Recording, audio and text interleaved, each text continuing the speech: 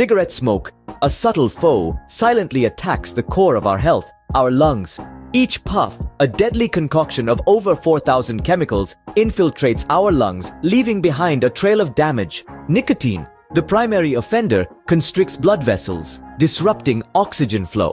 Tar, a viscous black substance, suffocates lung tissue, impeding its function. Carbon monoxide, the invisible assassin, clings onto red blood cells, depriving our body of oxygen.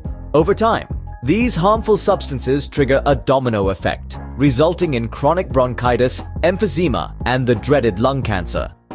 The seemingly innocent act of lighting a cigarette sparks a chain of events with potentially catastrophic health repercussions. However, there's a glimmer of hope. It's never too late to quit. The recuperative power of the human body is remarkable. Within a few weeks of quitting, lung function begins to improve. Within a few years, the risk of lung cancer is reduced by half.